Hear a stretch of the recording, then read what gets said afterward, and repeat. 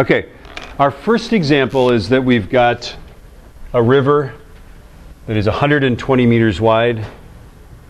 We've got a boat, and we're going to point the boat straight across the river.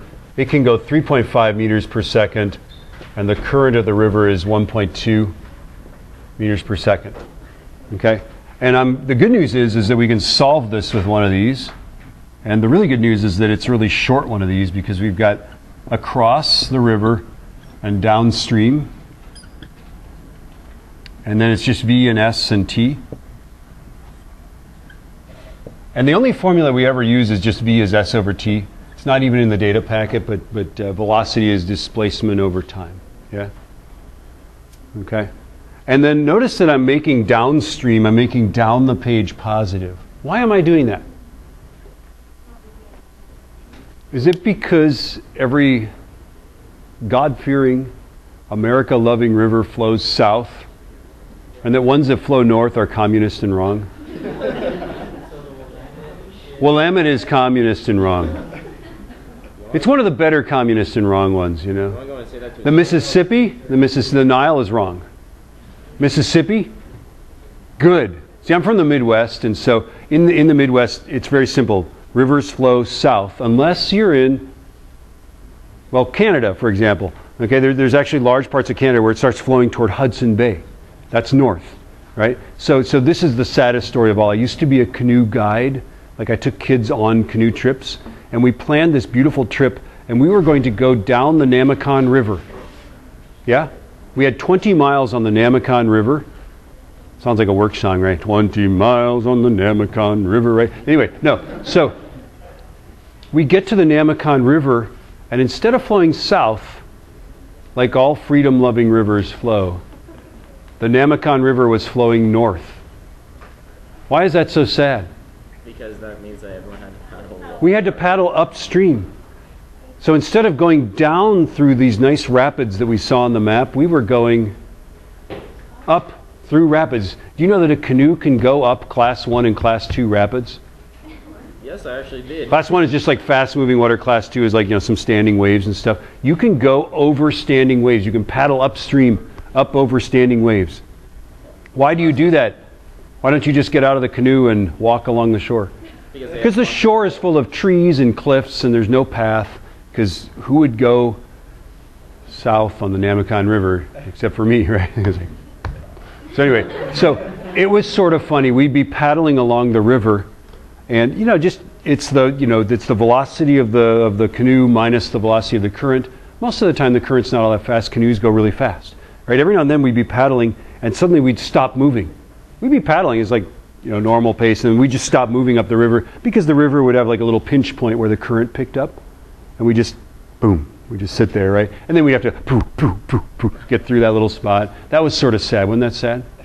A little bit sad. Okay. We actually, on some of the rapids, there were portage trails, and so we carried all our stuff to the upstream side, and then we went downstream and played on them and stuff like that. So I wasn't hated entirely by my group. Okay, so for this one, this is the simplest one of all. Where does the 120 meters go? Is that here? 120? Yeah, there we go. Oh, okay. 120 meters across. Where does the 3.5 go? Is that across? Yeah, there we go. Where does the 1.2 go? That's downstream, right? So if you head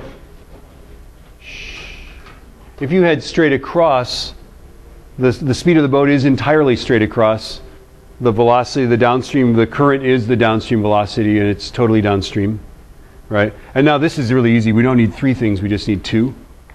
So time is going to be displacement divided by velocity because of math, right? So 120 divided by 3.5,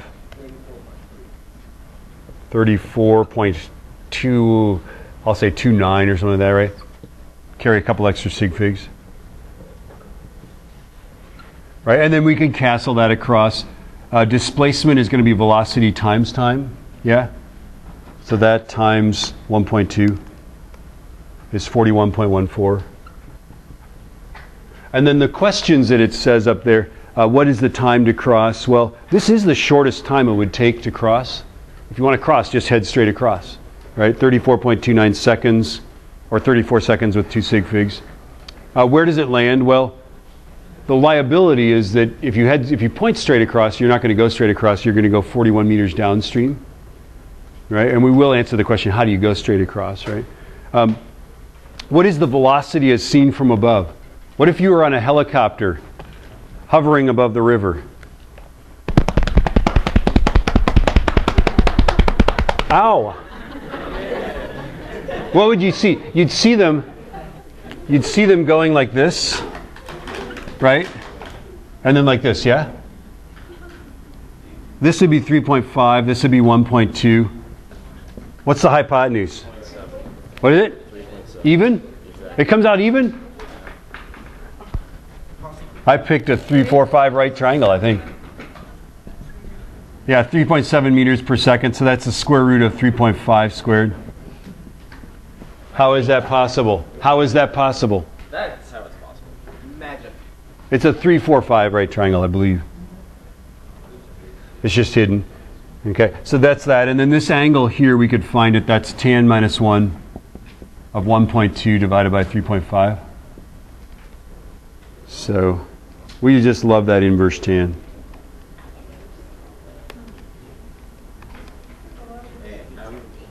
18.9 degrees.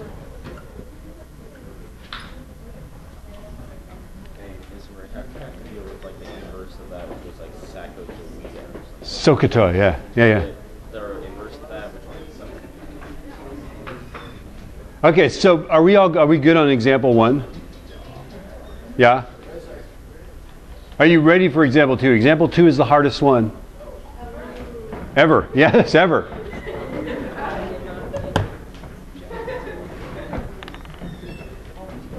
Okay, example 2. Pointed at an arbitrary angle. Arbitrary angle. Arbitrary angle. Okay, so here we've got this. The river is still 120 meters wide. For some reason, we just take a compass bearing 32 degrees north of west or something like that, right? So we point the boat. This is 32 degrees. So notice that the hypotenuse is still 3.5. The direction we're pointed, wherever the boat is pointed, that's 3.5, the speed of the boat, right? It's 32 degrees. The current is still downstream 1.2 meters per second. Okay? And what do? We've got an angle magnitude vector. What do we always have to do with those? Always have to make them into components. I don't know what to do with the components, but I know that I have to make them into components or my teacher will make fun of me. Okay, so 3.5 sine 32 is the upstream component.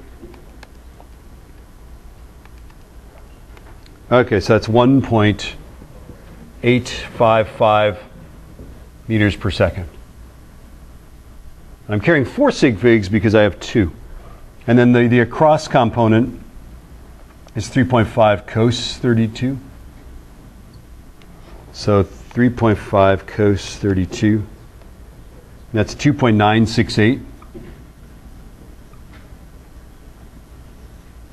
Okay. And now we're still going to do this. We're still going to do a cross and downstream.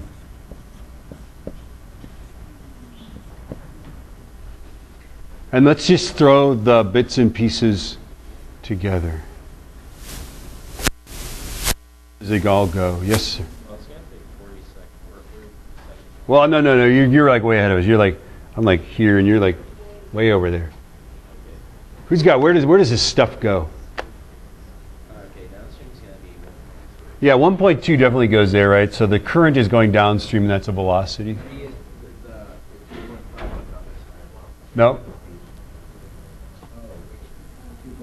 Yeah, 2.968.